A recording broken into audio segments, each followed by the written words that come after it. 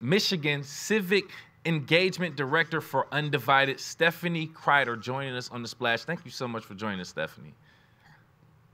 Thank you. Good morning.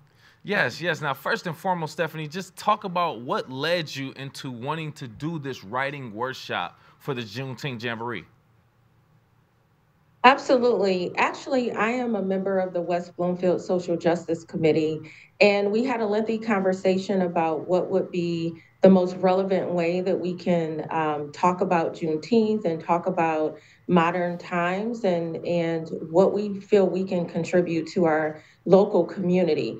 And so there's been a lot of conversation about the power of story and civic engagement. And as we were talking about this theme of the power of story, I said, you know what? I'm providing free training across the state of Michigan right now for Undivided. And with that initiative, we are helping people to feel empowered by discovering their own story. And so we thought it would be a great fit for Juneteenth because storytelling has been a part of the African American tradition for forever. And I'm so glad that you take the initiative to want to be involved in and give this free workshop for this Juneteenth Jamboree here in West Bloomfield. Can you talk about the theme of the power of story and why you feel like it's relevant to Juneteenth? Absolutely. So I happen to be someone who grew up, and there's a rich tradition, I'm sorry, in terms of my family coming from down south. And, we all know the history of the South and integration. And it really helped shape me in terms of who my parents are, who my grandparents are. But I really missed out on those opportunities to be able to sit at my grandparents' feet, if you will, and be able to hear these powerful stories of, what shaped them, what created their character, why they were doing what they were doing. I didn't have those opportunities, and I always craved that. And I heard people talking about the oral tradition, right? That's passed down through history in the Black community. And so when I think about Juneteenth, I can't help but think about the stories that were passed down from people, who were emancipated, who found out that they had already been free and didn't know, and what that story, how that's retold today. And so, what an empowering story to share with that family. But what would it be for families today?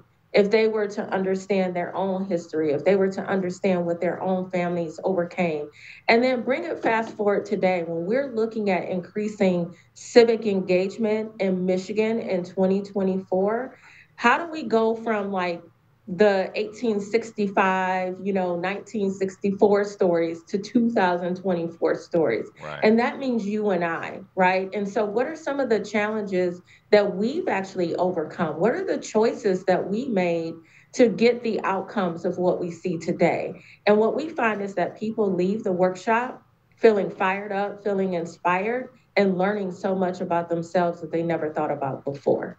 I love to hear that, Stephanie. And you hit on a lot of great points, especially about reaching out to relatives to tell their story. And join us here on the Splash Live, National Facilitator and Michigan Civic Engagement Director for Undivided Incorporated and a member of the Social Justice Committee, Stephanie Crider, on the Splash Live, talking about her workshop that she'll be giving at the Juneteenth Jamboree. All right, and Stephanie, I do have a question for you. When I hear, just like you used to say, there's so much great information.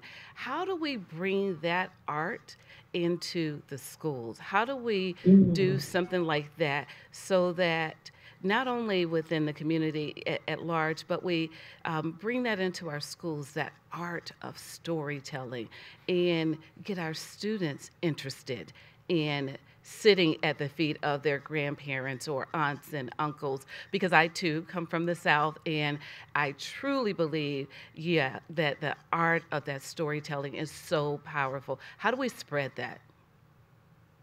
I love that question, Sonia, and I appreciate it, especially coming from you because I know you work so hard in our school system to make sure that all students are included.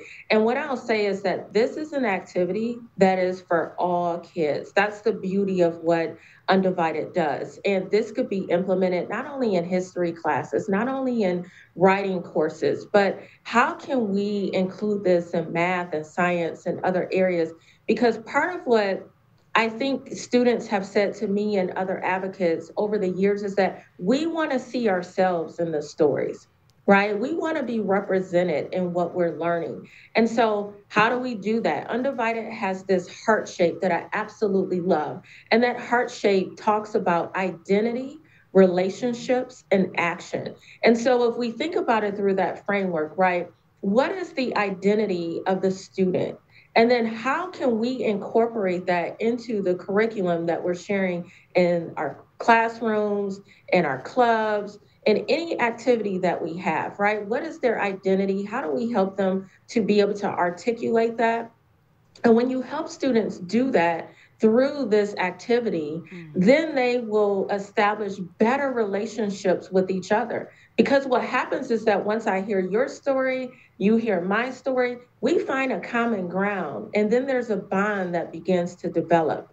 And sometimes if we find out there's something that's different, maybe my values are slightly different than yours, or your lived experience is very different than mine, we find a way to still find common ground. And what we call in Undivided, lean in with curiosity. So, I may not have had that experience in my life.